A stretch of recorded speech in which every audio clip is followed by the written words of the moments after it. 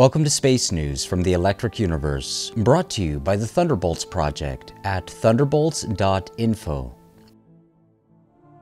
In part 2 of this presentation, physicist Wal Thornhill continues his exploration of the cultural phenomena surrounding the life and career of Albert Einstein.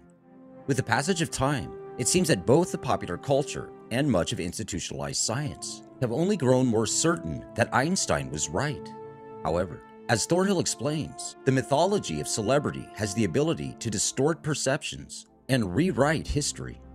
Einstein won the Nobel Prize belatedly for his services to theoretical physics and especially for his discovery of the law of the photoelectric effect, and not for his highly publicized theory of relativity.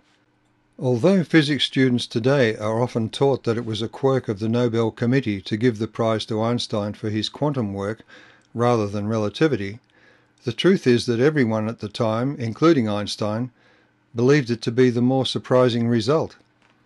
He proposed that light consists of small massless particles, or quanta, called photons, which carry energy that is proportional to the frequency of light. Here again he indulged in mysticism by introducing a physically impossible zero-mass particle carrying energy, in defiance of E equals mc squared. This introduced the absurd wave-particle duality into electromagnetism. But by discarding the mystical paradoxes of relativity theory, it is possible to see that classical causality can be reinstated to our understanding of quantum interactions of light with matter. Light merely imitates some thing carrying energy at the speed of light from a transmitting atom to a receiving atom.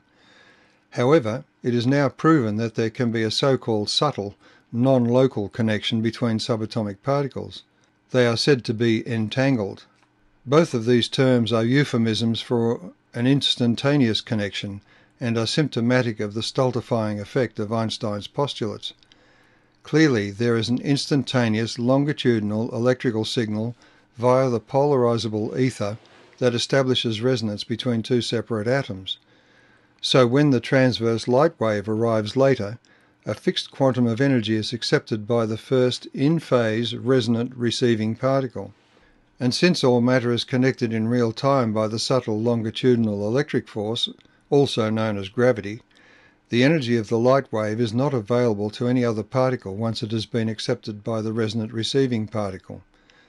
Light is a combination of two signals between atoms, the direct longitudinal resonating signal and the slower transverse electrical wave. The classical approach also removes the confusion of physical clocks with the concept of time intervals, which is absolute. Clocks simply tick at different rates depending upon their energy, which is directly related to the potential and kinetic energy of all the particles in the clock with respect to all other bodies. The most profound objection that can be raised to special relativity theory is its total reliance on relative motion. Thomas E. Phipps Jr. points out in his excellent book, Old Physics for New, that timekeeping depends asymmetrically upon state of motion. Which of two clocks runs slower depends on which has been moved, yet relative motion of the clock does not depend on which has been moved. The latter results in the well-known twins paradox, where the twins separated at high speed age at different rates. But who is to choose which frame of reference is the high-speed one when the choice is arbitrary? Phipps asks, is that too profound an antinomy for the professorial mind to encompass? He earlier concludes, the search for a physical cause of clock behaviour must ultimately conduce to Markian thoughts. The mere fact that the fiducial system is inertial already sets up recognition of a subtle influence of distant matter on timekeeping. The global positioning system merely adjusts for a slower clock tick in Earth orbit. It does not confirm Einstein's relativity. Installing Einstein as an icon of genius was a cultural and historical phenomenon. It was Sir Arthur Eddington who championed and publicised Einstein.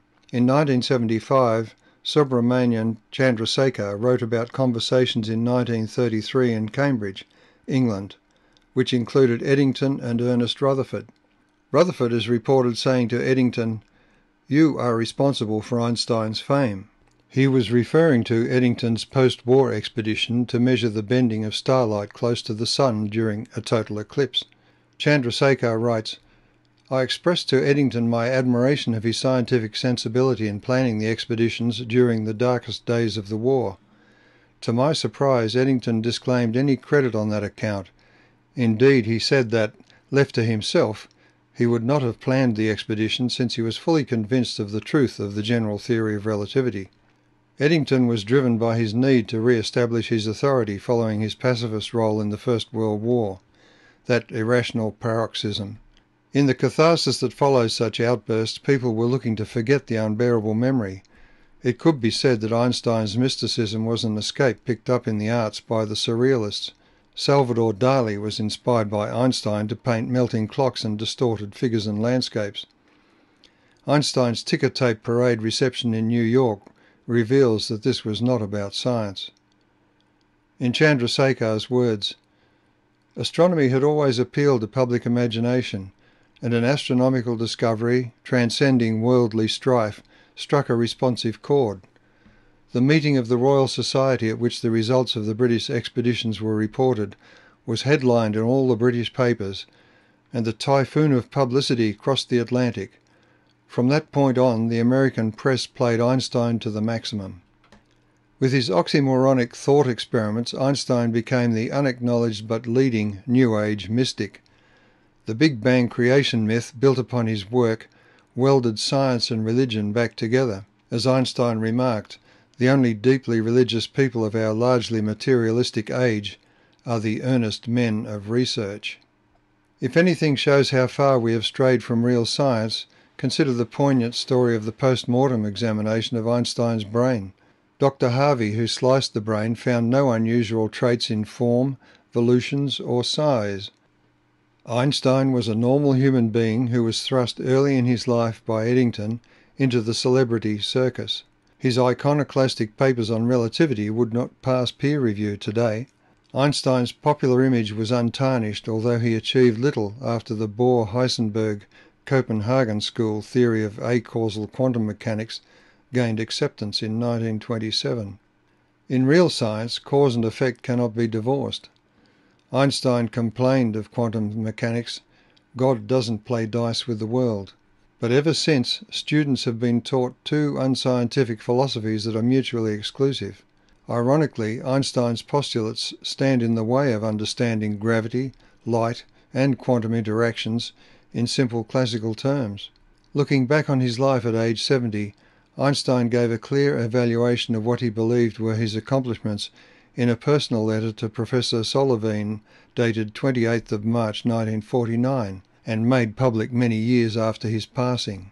You can imagine that I look back on my life's work with calm satisfaction, but from nearby it looks quite different.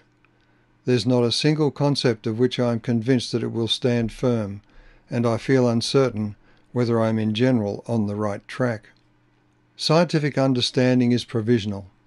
It's a tactical error to declare someone a paragon of genius. In this era of peer censorship, it stifles debate and dissent, which is essential for the advancement of science. It accentuates confirmatory bias. It can halt progress. That's the situation in the 21st century, as scientists celebrate 100 years of Einstein's theory of relativity.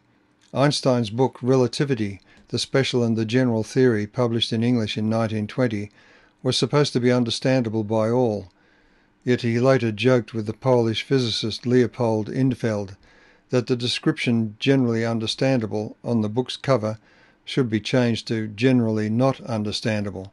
The simple fact is that his theories make no physical sense. Never have so many books been written by so many experts purporting to explain a theory, but with so little success. For continuous updates on space news from the electric universe, stay tuned to thunderbolts.info.